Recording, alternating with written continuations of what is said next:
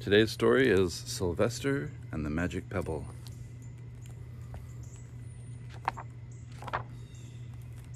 Sylvester Duncan lived with his mother and father at Acorn Road in Oatsdale. One of his hobbies was collecting pebbles of unusual shape and color.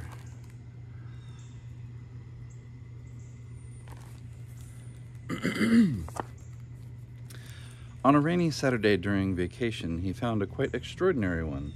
It was flaming red, shiny, and perfectly round, like a marble.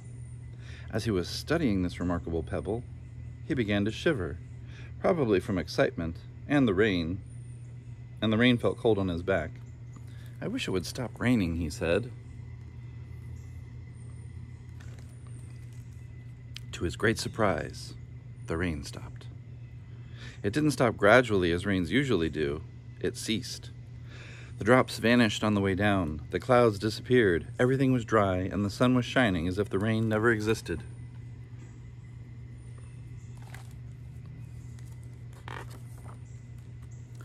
In all his young life, Sylvester had never had a wish gratified so quickly. It struck him that magic must be at work, and he guessed that the magic must be in the remarkable-looking red pebble, where indeed it was. To make a test, he put the pebble on the ground and said, "I wish it would rain again." Nothing happened. But when he said the same thing holding the pebble in his hoof, the sky turned black, there was lightning and a clap of thunder, and the rain came shooting down.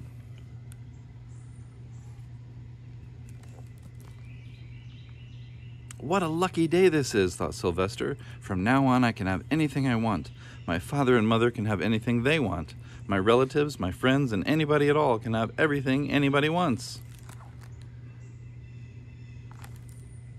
He wished the sunshine back in the sky and wished a wart on his left hind fetlock would disappear, and it did. And he started home, eager to amaze his father and mother with his magic pebble. He could hardly wait to see their faces. Maybe they wouldn't even believe him at first.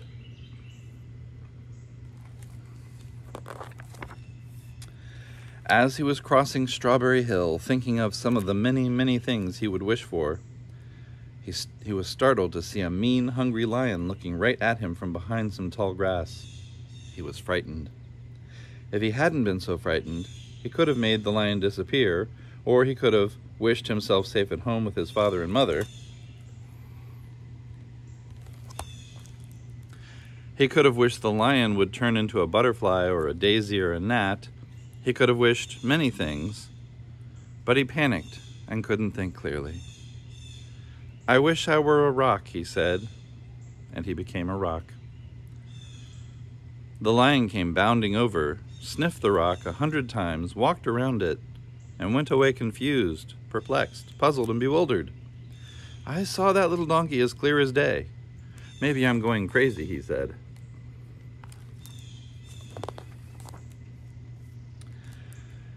And there was Sylvester, a rock, on Strawberry Hill, with the magic pebble lying right beside him on the ground, and he was unable to pick it up.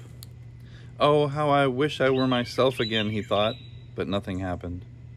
He had to be touching the pebble to make the magic work, but there was nothing he could do about it. His thoughts began to race like mad. He was scared and worried. Being helpless, he felt hopeless. He imagined all the possibilities, and eventually he realized that his only chance of becoming himself again was for someone to find the red pebble and to wish that the rock next to him would be a donkey. Someone would surely find the red pebble. It was so bright and shiny. But what on earth would make them wish that a rock were a donkey? The chance was 1 in a billion at best. Sylvester fell asleep. What else could he do? Night came with many stars.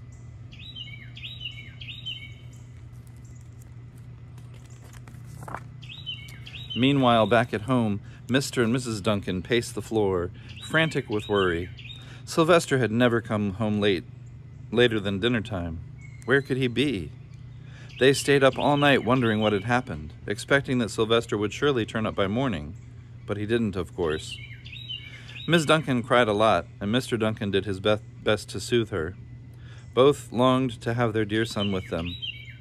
"I will never scold Sylvester again as long as I live," said Miss Duncan, "no matter what he does." At dawn, they went about inquiring of all their neighbors.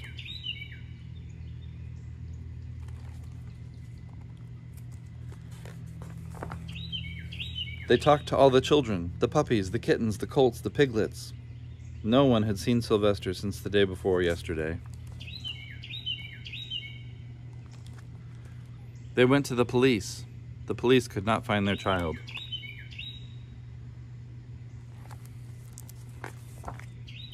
All the dogs in Oatsdale went searching for him. They sniffed behind every rock and tree and blade of grass, into every nook and gully of the neighborhood and beyond, but they found not a scent of him. They sniffed the rock on Strawberry Hill, but it smelled like a rock. It didn't smell like Sylvester.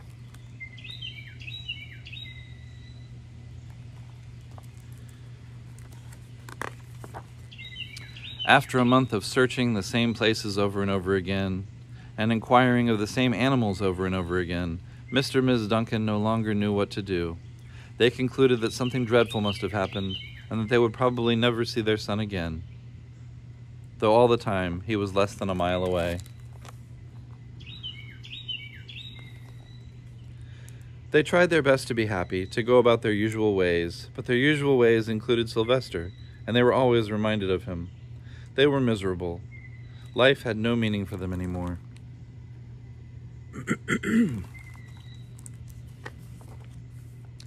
Night followed day, and day followed night, over and over again. Sylvester on the hill woke up less and less often. When he was awake, he was only hopeless and unhappy. He felt he would be a rock forever, and he tried to get used to it. He went into an endless sleep. The days grew colder. Fall came with leaves changing color. Then the leaves fell and the grass bent to the ground.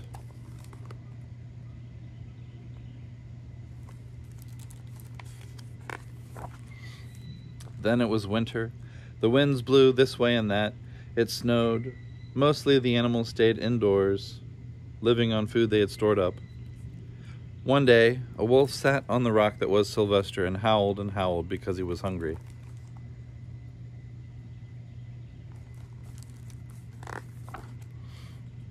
Then the snows melted. The earth warmed up in the spring sun, and things budded. Leaves were on the trees again. Flowers showed their young faces.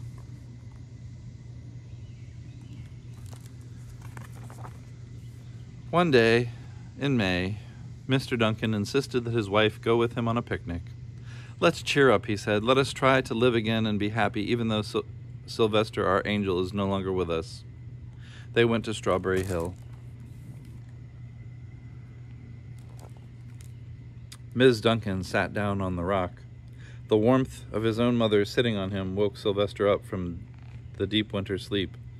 How he wanted to shout, "Mother! Father! It's me, Sylvester! I'm right here!" But he couldn't talk. He had no voice. He was stone dumb. See what they did there?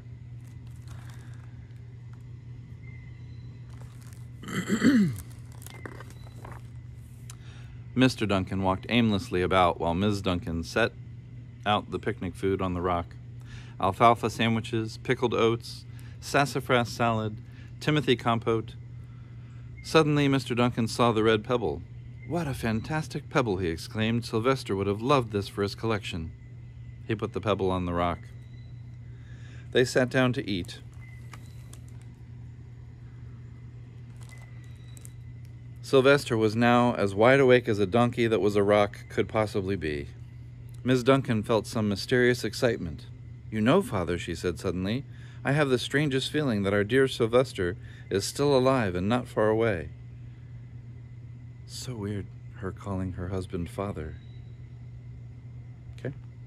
I am, Sylvester wanted to shout, but he couldn't. If only he had realized that the pebble resting on his back was the magic pebble.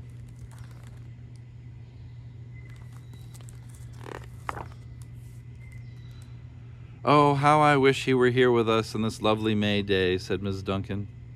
Mr. Duncan looked sadly to the ground. "Don't you wish it too, Father?" she said. He looked at her as if to say, "How can you ask such a question?" Mr. and Mrs. Duncan looked at each other with great sorrow. "I wish I were myself again. I wish I were my real self again," thought Sylvester. And in less than an instant, he was, with all the picnic food on his back.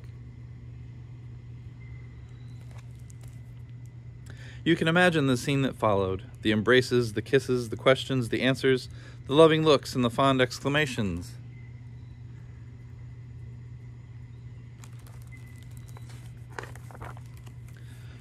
When they had eventually calmed down a bit and had gotten home, Mr. Duncan put the magic pebble in an iron safe.